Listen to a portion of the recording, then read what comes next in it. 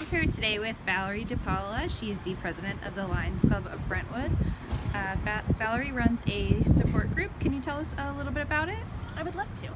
I run a support group for people that are living with low vision and blindness. We meet the second Monday of every month from 6 to 7:30 p.m. at Resurrection Ministries.